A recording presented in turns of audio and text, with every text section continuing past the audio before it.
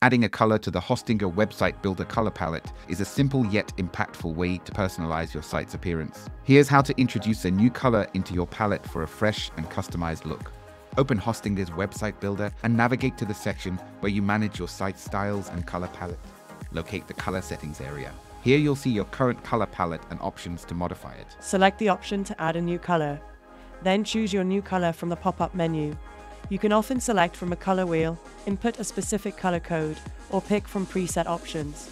Consider selecting a color that complements your existing palette and aligns with your brand or website's mood. Apply your new color to various elements of your website to see how it looks. Try it on buttons, links, text, or backgrounds to find the best fit. Preview your website with a new color in place. Check for visual harmony and consistency across different pages and elements. Finally, save your changes and publish your updated website. Your site now features a new color, adding a personalized touch to your design. With this new addition, your website will have a refreshed look that can enhance user experience and reinforce your brand identity.